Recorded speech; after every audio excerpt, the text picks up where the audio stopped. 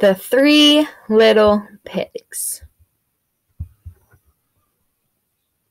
Once upon a time, there were 3 little pigs who lived in a cozy cottage on the hill.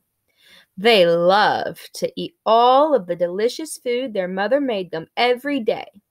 They ate so much that it wasn't long before the 3 little pigs had grown so big that there was no room for them in the cozy cottage anymore.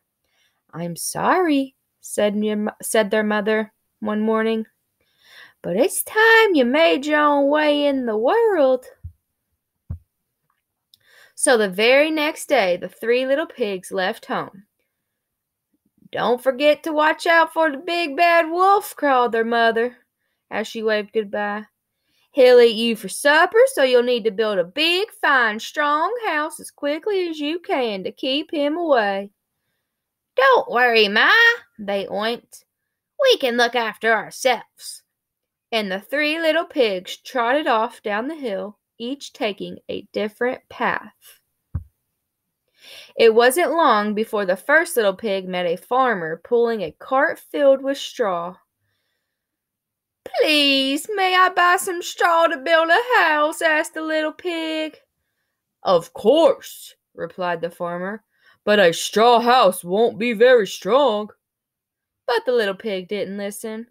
Soon he was busy stacking the bundles of straw for his new house. In no time at all, the house of straw was finished, and the little pig went inside for a nap. He had just shut his eyes when there was a knock at the door.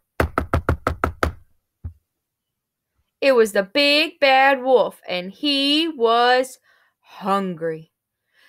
little pig, let me in," growled the wolf. "No!" cried the little pig. "Not by the hair on my chinny chin chin."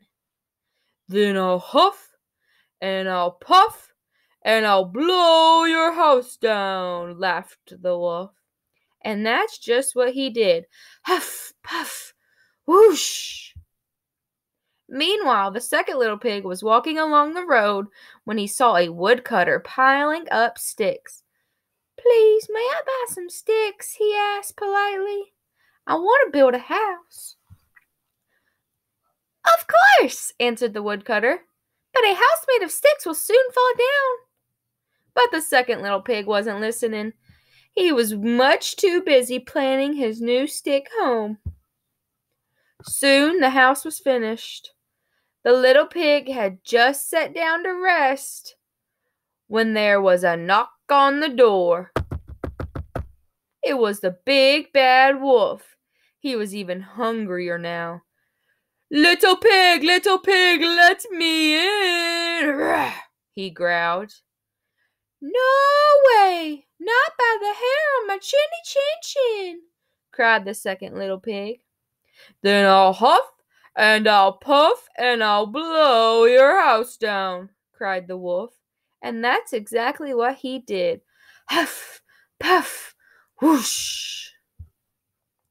Meanwhile, the third little pig had met a builder. "Please, may I buy some of your bricks to build my house?" he asked.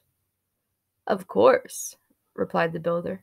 "A fine, strong house of bricks will last forever."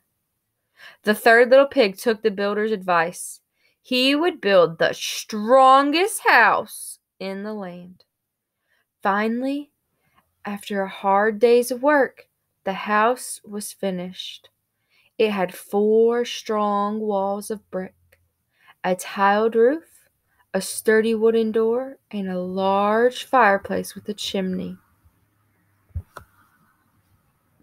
The third little pig had just put a pot of turnips on the fire to boil when he saw his brothers running down the road, closely followed by the big bad wolf. "Quick!" cried the third little pig. "Hide in here!" The wolf, who was very hungry by now, banged on the sturdy front door. little pigs, let me in!" he growled, his tummy rumbling very loudly with hunger. "No way! Not by the hairs on our chinny chin chins!" cried the 3 little pigs.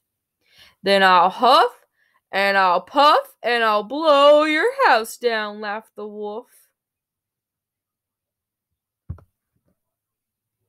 So he huffed, and he puffed, and he puffed, and he huffed, but the brick house stood firm.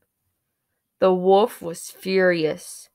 He climbed up onto the roof and shouted down the chimney, "If I can't blow your house down, I'll come down the chimney and gobble you all up." The big bad wolf jumped and landed with a huge splash in the pot of turnips boiling on the fire below. Yow! He leaped up with a scream and ran out of the house, never to be seen again. And the 3 little pigs lived happily ever after in the house made of bricks. The end.